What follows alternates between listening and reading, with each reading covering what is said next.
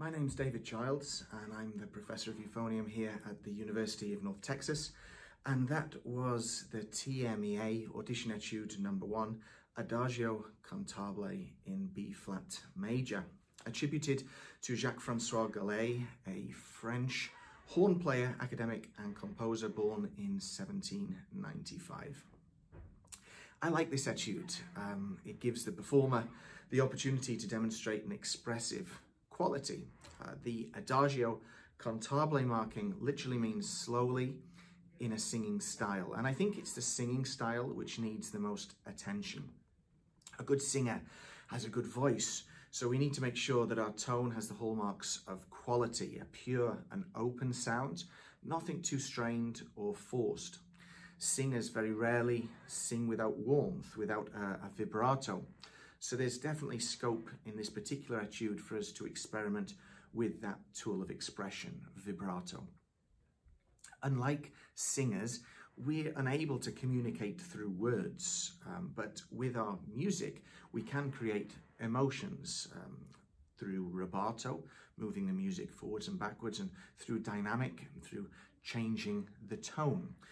You may have noticed that I tried to keep the tempo flowing as much as I could, and although I observed the written commas that are on your sheet music, I didn't always take the opportunity to breathe.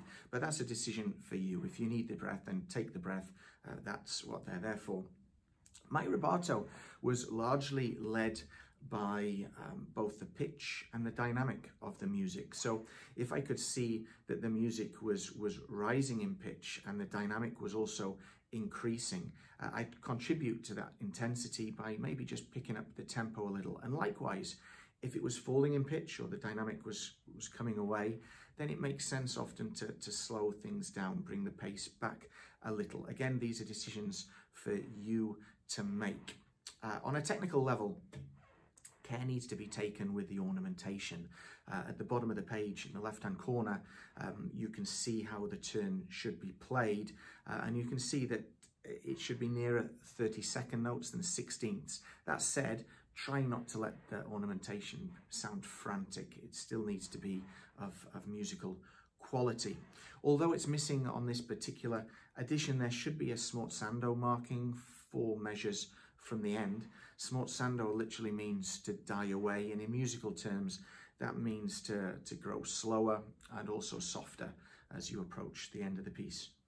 My advice to anyone that's struggling with this particular etude would be, in one of your practice sessions or several, put the euphonium down, practice singing it. When you sing, you can work on the phrasing, you can work on the breathing, you can work on the pitch, you can work on the rubato, the timing of the ornamentation, all those things that become a little more complex when you're holding the euphonium, you can do very freely. And if you can create a version that sounds reasonable as a singer, and I know we're not all great singers, I'm certainly not a great singer, but if we can create something that sounds reasonable with our voice, when we pick up the euphonium, the interface, then you stand a much better chance of being able to communicate something musically meaningful. So look, enjoy making music with this particular etude. It is a good one. I wish you all the very best of luck.